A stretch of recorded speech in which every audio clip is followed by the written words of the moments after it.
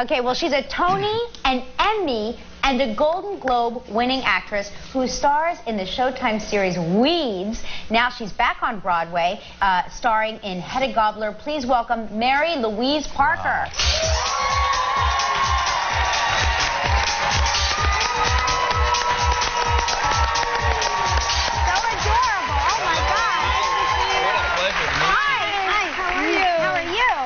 To the show. Now, wait a minute. Is it true? Is this your first time on our show? It is, actually. Do you know what's so crazy? I feel like I know you. I've seen you in the park with your adorable children. Exactly. You have the career that every actor, I mean, truly, I think about, you've done everything. You do film, you do stage, you do television. I mean, you've done it all. You really have. Do you have a favorite, like, you know, a favorite form? Yeah, well, I really love the theater because I was trained in the theater, and I love the camaraderie of it, and I love just doing a play and being there with the other actors. Do you ever get those so gripped with, because I do this for a living, and I feel very relaxed doing this. But the idea of going on stage and performing for people actually gives me an anxiety attack just talking about it with you. So do you ever feel that way? You should do it then. No. No, that's right. That's the reason to do it. But again, if you say you have your kids, one of them sick, for example, or something, and you're getting ready to go on stage, does that make it more difficult? Well, if I thought one of my kids was sick, I don't know what I would do. Actually, that hasn't happened to me. Or that would be. Well, Ted, thanks for putting that in the universe. Okay, well, someone fell and sprained their ankle. My daughter cut her chin, and they called, and I was on stage, and it was in the middle of the tech, and they said, "Everything's fine." And when people start sentences with "everything's fine," you know, like my heart. That's right. And she had to have stitches, so I ran out. I still had my wig on, and it was like she had to have stitches in her chin. Right. But I have to be there. You want to be there when your kid has stitches. Absolutely. You know? That's right. All right, we're going to take a break, and we're going to talk more with Mary-Louise Parker when we come back. Gerber's proud to support Live's Beautiful Baby Search as part of their pledge to nourish a healthier generation, one baby at a time. For more information on the Start Healthy, Stay Healthy pledge, visit liveregisandkelly.com. Still ahead on Live, we'll continue our game day grub with George Hirsch's recipe for white turkey chili.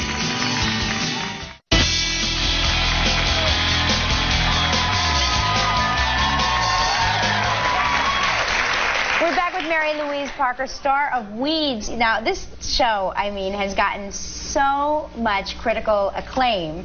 You play a mom who also is a drug dealer. Well, her husband passed away, and so she had no choice, right? Yeah, well, she did have a choice. She could have gotten a job at the Gap. Right, okay. So, I mean, we always have a choice. But so she decided to sell.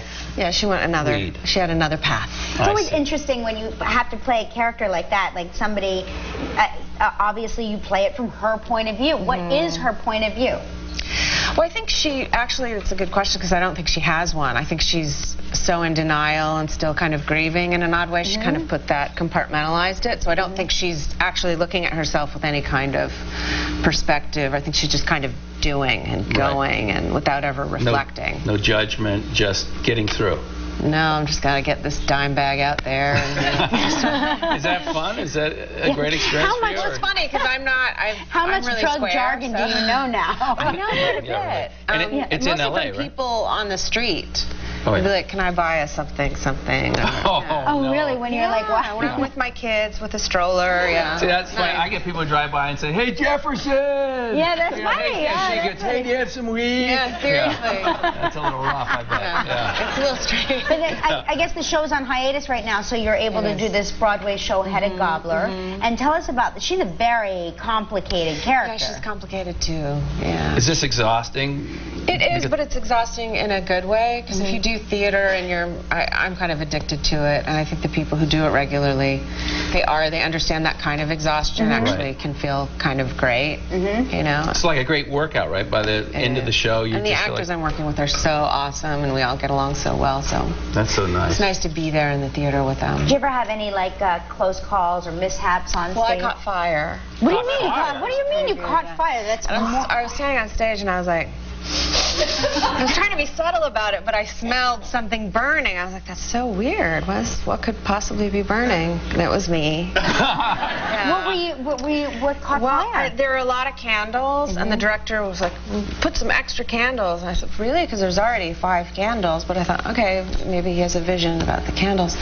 So I guess I turned around on stage really quickly in my dress. And Alan Rickman was there in the audience. He said I was seconds from coming up on stage jumping on you. That would have been great. That's what I love about the theater, because that could actually happen. Yeah, I mean, it was. Well, it's Hedda Gabler on Broadway at the American Airlines Theater now till when does it run until?